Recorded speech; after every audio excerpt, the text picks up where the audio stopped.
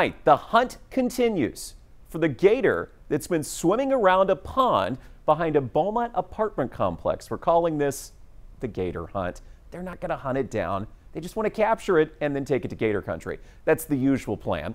Gator country crews called off their search efforts tonight. This is new video.